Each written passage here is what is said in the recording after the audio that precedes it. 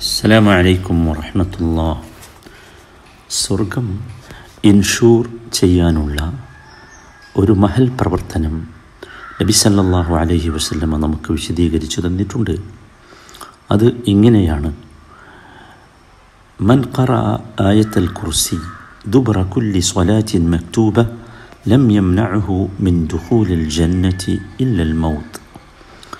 ഒരാൾ നിർബന്ധ നമസ്കാരത്തിന് ശേഷം ആയത്തുൽ കുർസി പാരായണം ചെയ്താൽ സ്വർഗപ്രവേശനത്തിന് തടസ്സമായി അവൻ്റെ മുമ്പിൽ മരണമല്ലാതെ മറ്റൊന്നുമില്ല. അഥവാ ഈ വചനം സൂറത്തുൽ ബഖറയിലെ 255-ാമത്തെ വചനമാണ് ആയത്തുൽ കുർസി. അല്ലാഹു ലാ ഇലാഹ ഇല്ലാ ഹുവൽ ഹയ്യുൽ ഖയ്യൂം എന്ന് തുടങ്ങുന്ന വചനം. ഈ വചനം പാരായണം ചെയ്താൽ, നിർബന്ധ നമസ്കാരത്തിന് ശേഷം പാരായണം ചെയ്താൽ സ്വർഗപ്രവേശനത്തിന് തടസ്സമായി മരണമല്ലാതെ മറ്റൊന്നുമില്ല. പാരായണം എന്നതുകൊണ്ട് യഥാർത്ഥത്തിൽ ഖുർആനിൽ ഉദ്ദേശിക്കുന്നത് അതിനെ ആഴത്തിൽ അറിഞ്ഞുകൊണ്ട്, ചിന്തിച്ചുകൊണ്ട്, ഉൾക്കൊണ്ടുകൊണ്ട്, ആസ്വദിച്ചുകൊണ്ട്, അനുഭവിച്ചുകൊണ്ട്, ഹൃദയം കൊണ്ട് നടത്തുന്ന പാരായണമാണ്. വിശേഷിച്ചും അല്ലാഹുവുമായുള്ള മുനാജാത്ത് അഥവാ സ്വലാത്ത് നിർവഹിച്ച ശേഷം ഈ വചനം പാരായണം ചെയ്യുമ്പോൾ തീർച്ചയായും അതിൽ കൃത്യമായി അല്ലാഹുവുമായുള്ള ഒരു ബന്ധം നിലനിൽക്കുകയും ഒരാസ്വാദനം നമുക്ക് അനുഭവപ്പെടുകയും ചെയ്യും. എന്തുകൊണ്ടാണ് ഈ വചനത്തിന് ഇത്രമാത്രം പ്രാധാന്യമുണ്ടായത്? അത് മറ്റൊന്നുമല്ല.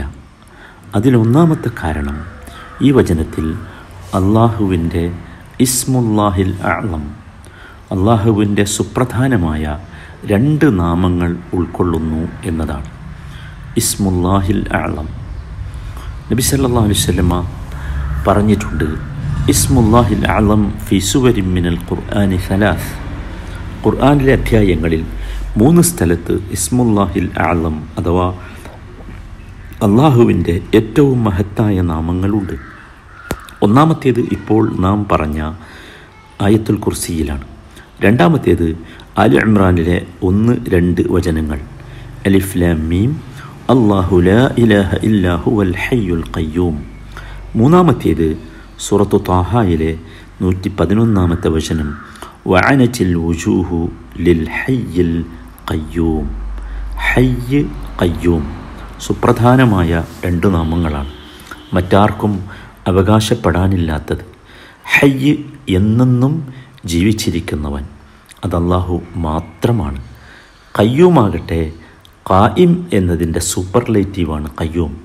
ഗാഫിർ, ഗഫാർ, ഗഫൂർ എന്നൊക്കെ പറയുന്നത് പോലെ ഖായിം എന്നതുകൊണ്ട് ഉദ്ദേശിക്കുന്നത് എല്ലാ കാര്യങ്ങളും നോക്കി സൂക്ഷ്മമായി നടപ്പാക്കുന്നവൻ, നിർവഹിക്കുന്നവൻ എന്നാണ്. അത് അങ്ങനെ ഭംഗിയായി നിർവഹിക്കുവാൻ അള്ളാഹുവിന് മാത്രമേ സാധ്യമാകൂ. അതുകൊണ്ട് തന്നെയാകണം ഇത് രണ്ടും ഇസ്മുല്ലാഹിൽ അഅ്ളം ആയത്. നബി സല്ലല്ലാഹു അലൈഹി വസല്ലമ പഠിപ്പിച്ച ഒരു പ്രാർത്ഥന നമുക്കെല്ലാവർക്കും അറിയാം. യാ ഹയ്യു യാ ഖയ്യൂം ബിറഹ്മതിക അസ്തഗീസ് അസ്ലിഹ് ലി ശഅനി കുല്ലഹു. അവിടെ നിങ്ങൾ നോക്കൂ, യാ ഹയ്യു യാ ഖയ്യൂം എന്ന് പറഞ്ഞുകൊണ്ടാണ് തുടങ്ങുന്നത്. അത് അല്ലാഹുവിൻ്റെ ഇസ്മുല്ലാഹിൽ അഅ്ലമായതുകൊണ്ടാണ് അങ്ങനെ. അസ്ലിഹ് ലി ശഅനി കുല്ലഹു, എൻ്റെ എല്ലാ കാര്യങ്ങളും നീ നന്നാക്കി തരണം.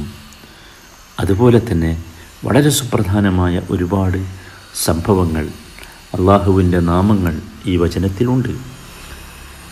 പ്രത്യേകിച്ചും 5 നാമങ്ങൾ, അള്ളാഹുവിൻ്റെ 5 നാമങ്ങൾ ഈ വചനത്തിൽ. 1 അല്ലാഹ്, 2 അൽ ഹയ്യ്, 3 അൽ ഖയ്യൂം, 4 അൽ അലി, 5 അൽ അദീം. ഈ 5 വചനങ്ങൾ 5 നാമങ്ങളായി തന്നെ പറഞ്ഞിട്ടുണ്ട്.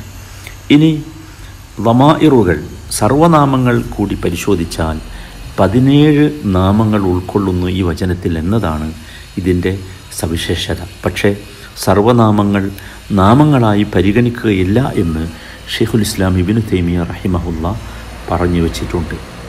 സഹോദരങ്ങളെ, അതുപോലെ മനസ്സിലാക്കേണ്ടത് ഈ ആയത്തുൽ കുർസിയിൽ യഥാർത്ഥത്തിൽ ഇമാം നവവി റഹിമഹുല്ല വിശദീകരിക്കുന്നത് പോലെ ഉസൂലുൽ അസ്മാഇ വസ്സിഫാത്ത് അടങ്ങിയിട്ടുണ്ട്. അഥവാ അള്ളാഹുവിൻ്റെ നാമങ്ങളുടെയും വിശേഷണങ്ങളുടെയും അടിസ്ഥാനങ്ങൾ ഇതിലുണ്ട്. എന്താണ് അടിസ്ഥാനങ്ങൾ? ഇമാം നവവി റഹിമഹുല്ല വിശദീകരിക്കുന്നു. അൽ ഇലാഹിയ, അൽ വഹ്ദാനിയ, അൽ ഹയാ, അൽ ഇൽം, അൽ മുൽക്ക്, അൽ ഖുദ്റ, അൽ ഇറാദ. ഇതാണ് ഉസൂലുൽ അസ്മാഇ വസ്സിഫാത്തി അസ്സബഅ എന്ന് പറയുന്ന അടിസ്ഥാനപരമായ അള്ളാഹുവിൻ്റെ നാമങ്ങളും വിശേഷണങ്ങളുമുള്ള 7 അടിസ്ഥാന കാര്യങ്ങൾ. ഒന്നാമത്തേത് ഇലാഹിയയാണ്, ദൈവീകം, ലാ ഇലാഹ എന്നത് ഇതിലുണ്ട്. രണ്ടാമത്തേത് അൽ വഹ്ദാനിയയാണ്, ഏകത്വം.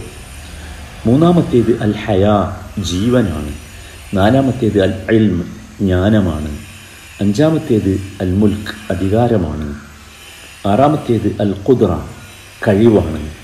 ഏഴാമത്തേത് അൽ ഇറാദ, ഉദ്ദേശ്യമാണ്. ഈ കാര്യമാണ് യഥാർത്ഥത്തിൽ ഈ വചനത്തെ ഇത്രയും മഹത്വരമാക്കി തീർത്തിട്ടുള്ളത്.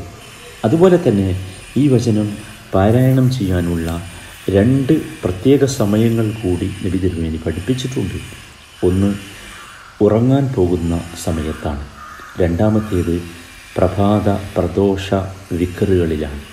സഹോദരങ്ങളെ, ഈ വചനത്തിൻ്റെ ഈ മഹത്വം മനസ്സിലാക്കി ഇത് പഠിക്കുകയും ഈ രീതിയിൽ അള്ളാഹു ആഗ്രഹിക്കുന്ന രീതിയിൽ, അള്ളാഹു ഉദ്ദേശിച്ച രീതിയിൽ തദബ്ബുർ ചെയ്തുകൊണ്ട് ഈ വചനം നമസ്കാരങ്ങൾക്ക് ശേഷം പാരായണം ചെയ്യുകയാണെങ്കിൽ നബി തിരുമേനി സല്ലല്ലാഹു അലൈഹി വസല്ലമ സുവിശേഷമായി നമ്മെ അറിയിച്ചിട്ടുള്ള ഈ വല്ലാത്ത ഒരു സമ്മാനം, സ്വർഗപ്രവേശം നമുക്ക് ലഭിക്കുക തന്നെ ചെയ്യും.